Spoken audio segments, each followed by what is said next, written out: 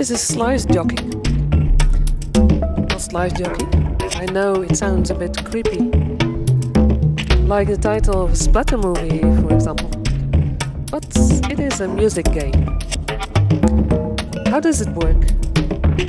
Imagine you have a DJ set, and instead of turntables or CD players or iPods, you have two recorders, one on the left, one on the right. And here in the middle is an XY field for controls for both recorders. These recorders are real-time beat slicing engines.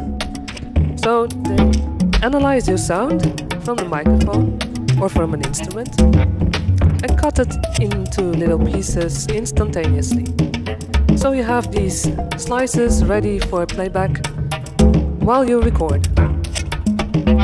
And every time when you record a new sound, the oldest one is simply discarded. So that is a way to refresh your sound while you're playing. And because you don't have any notice of what type of sound you will record beforehand, it's not possible to play according to some composition. Instead, there's very basic controls on the XY field. Let's see, here's the crossfader. We can hear the sound from the right recorder or from the left recorder. And here are controls which set the playback notes. For example, this is the control for the 16th notes. And here we're playing low pitches, pitches, or a mix of both low pitches and high pitches.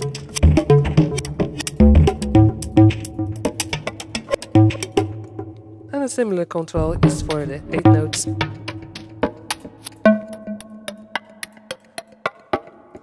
And for the quarter notes, the beats. And that's how you make the mix for one recorder.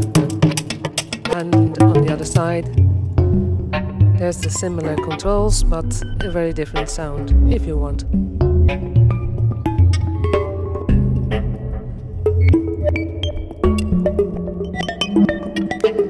And each recorder has its own effect settings. There's feedback delay, distortion, filter, reverb, just the normal things.